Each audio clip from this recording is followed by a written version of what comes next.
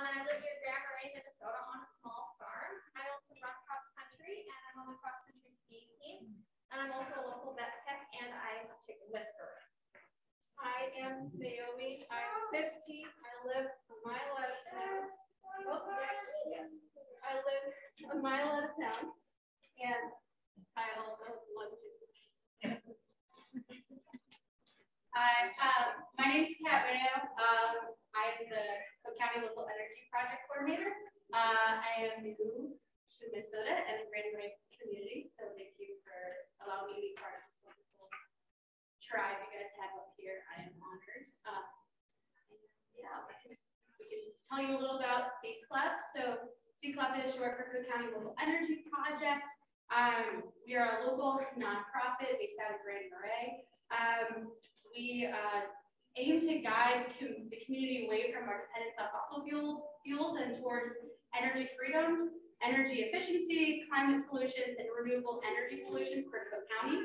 So our CCLEP programs are solar solution resources for residents and commercial businesses, along with community education, like what we're doing right now, energy efficiency, home weatherization, beneficial electrification, and workforce development for the community.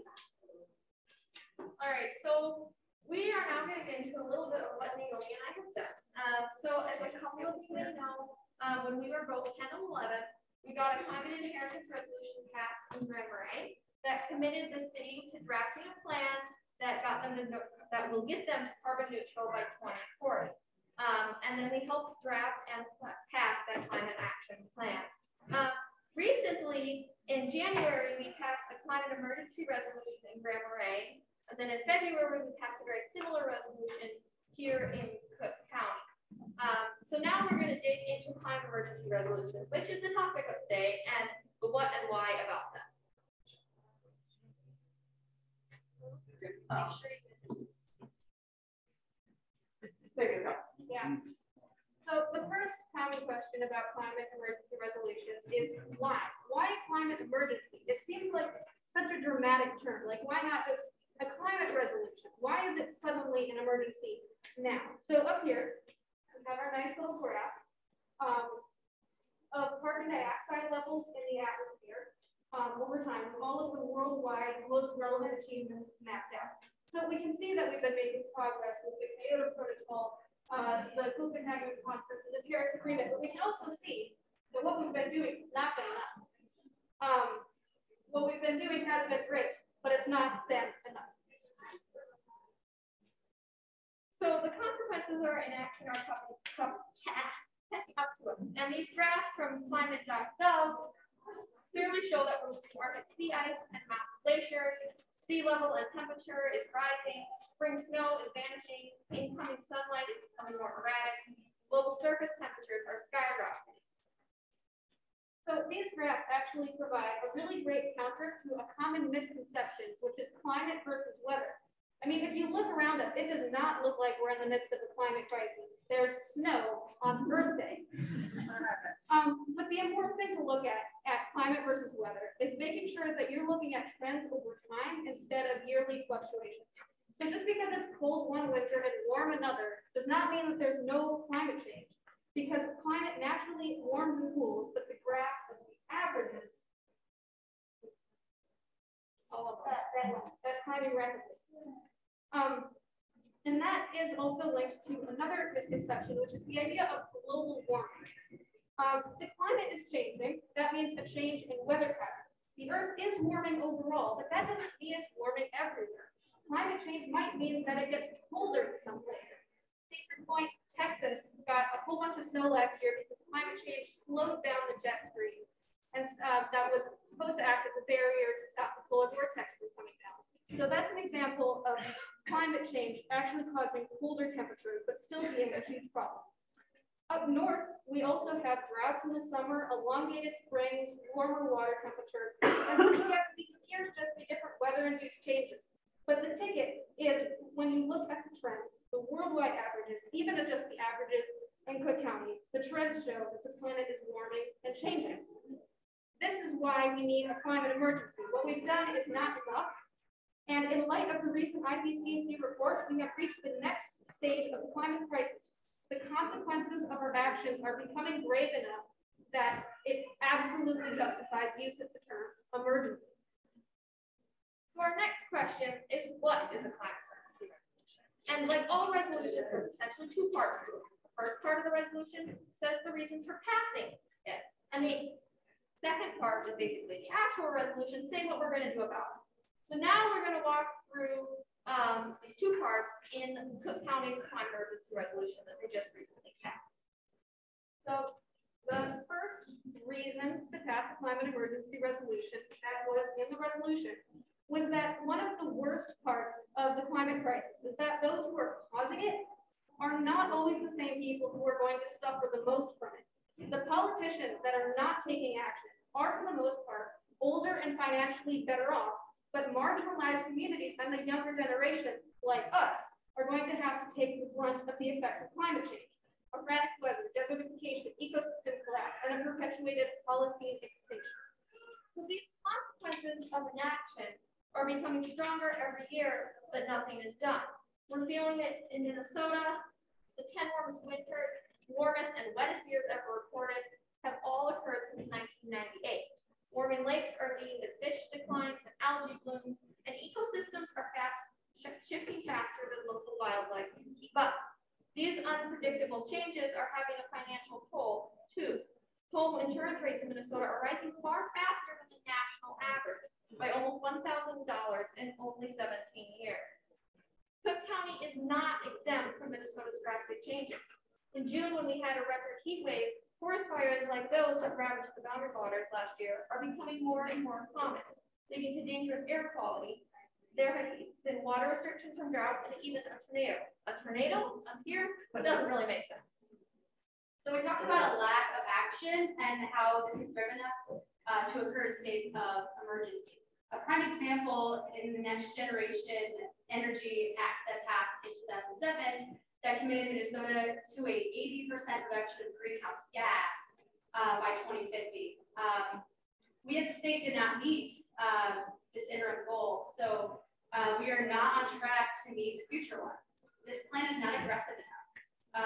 If we have been on track, it would have been a strong enough foundation for us to build modern legislation on. We need action now.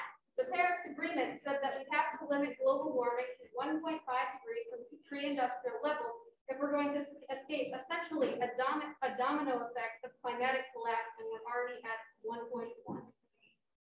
So this 1.1 degrees of warming has already had enough of a toll.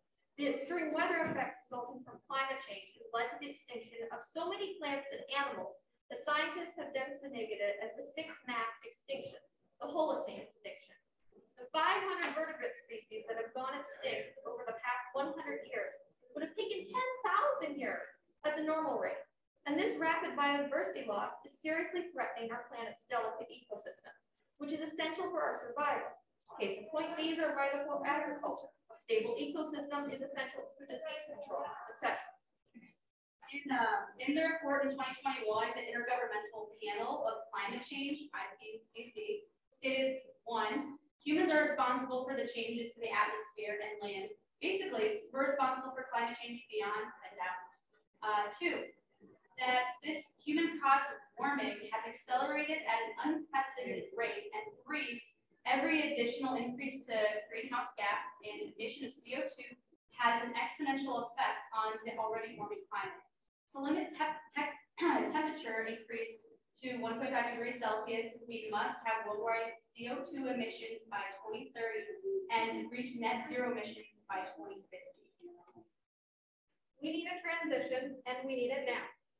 However, a shoddy transition would be horrible for our community and our economy, while a well-done one would be extremely beneficial, help to rein in climate change and create jobs.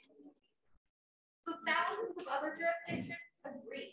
In fact, 2,094 local, county, state, and federal governments in 38 countries have declared a climate emergency. And the populations covered by these governmental bodies that have declared a climate emergency now amount to over 1 billion citizens.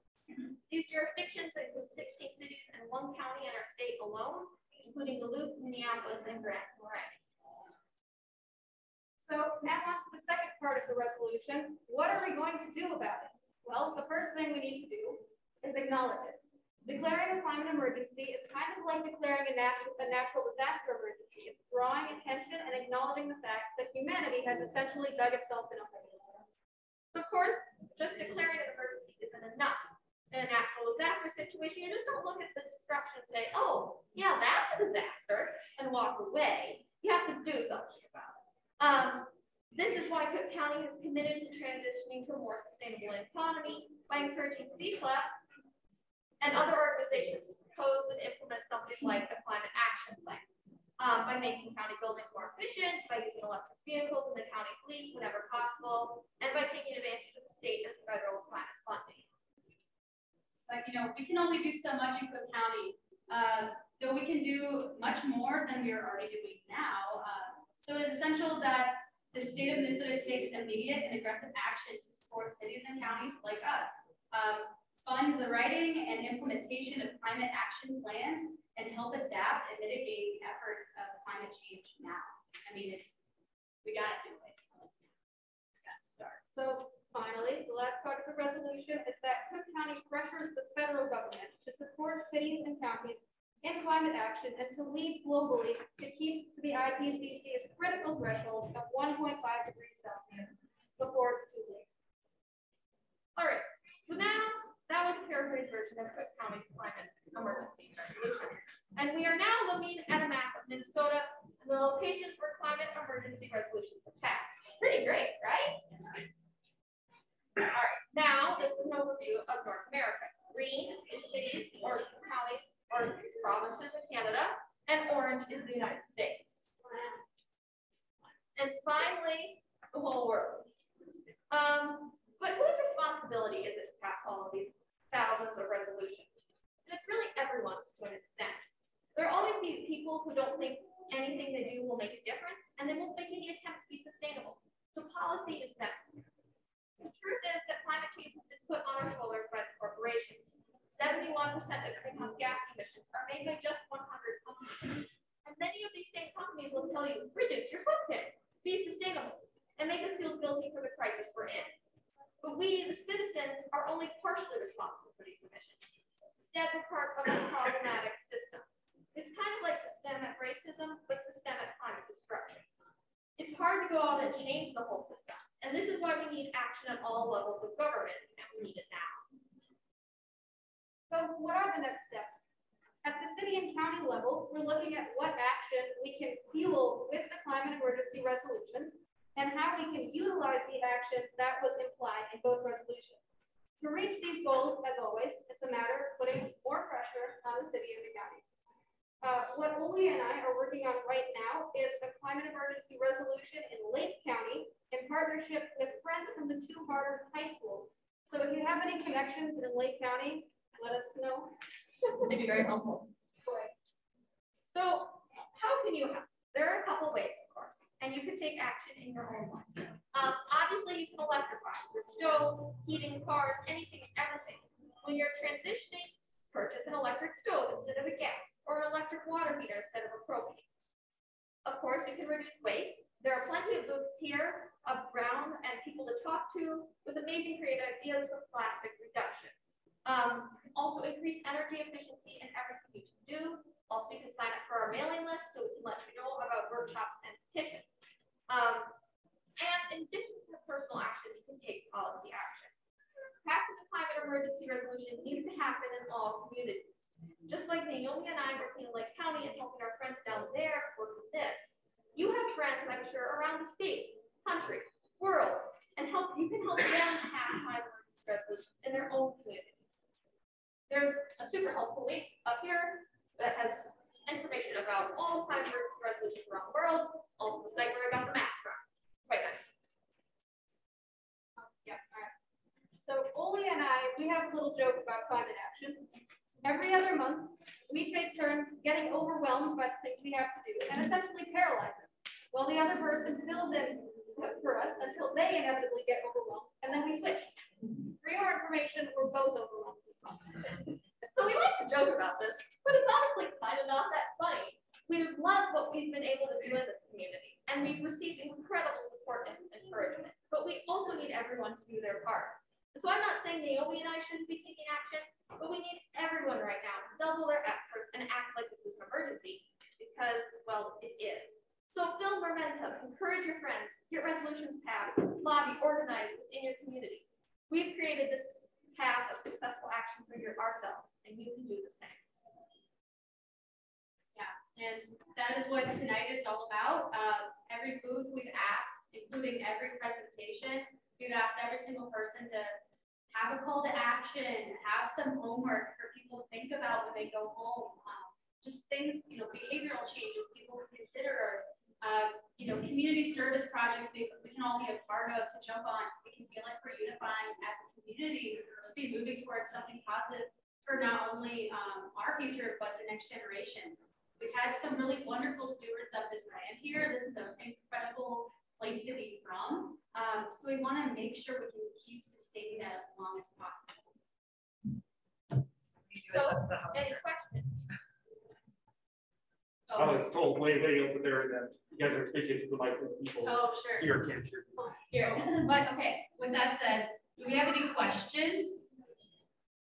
Go ahead. Is the county considering purchasing electric vehicles in the near future? Have you talked to them about that? That's a great question. We're gonna have one of the county administrators speak soon, so that's a good question to ask. Soon. I'm not sure about that. I believe the city has was talking about it. I think that may have been one of the actions. It is one of the it's one of the actions in the resolution. Let me get mine. So what we're thinking of, obviously we can't have electric snowplows right now. It's not possible, but we can have electric fleet vehicles. So as we replace our fleet, those are considerations we are making. Absolutely. Any other questions?